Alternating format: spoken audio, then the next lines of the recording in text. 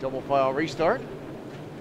Second power, boy, look at that power pack row. Second row. Jimmy Horton on the inside, Max McLaughlin on the outside.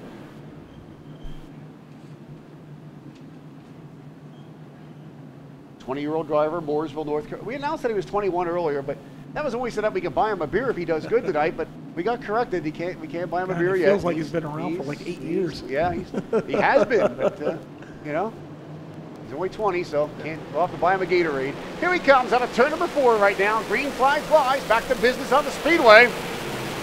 Lehner made the move up behind.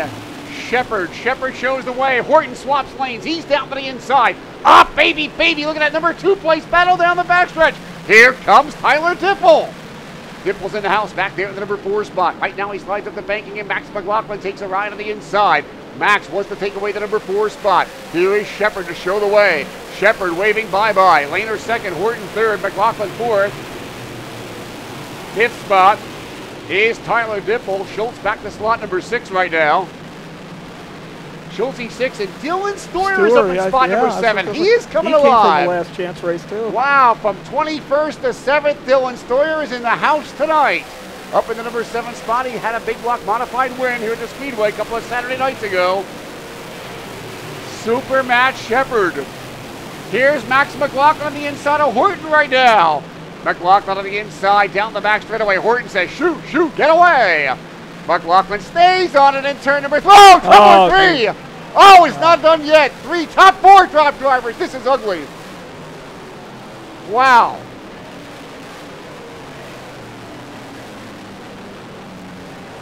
That was just nothing but ugly. Horton, Steuer, Dippel. There is where it all began. Look at Horton, airbound.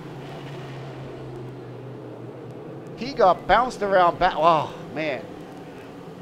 Dippel, Steuer, Horton, they all, and with no place to go, ride Boniface. There are 4 wrecked race cars. 3 you can see, 1 you can't. The one you can't see is Horton right there. Horton's got a lot of damage to the driver's side. Okay, there's that car. Crew looking at it right now. Moving around. Yeah. Yep.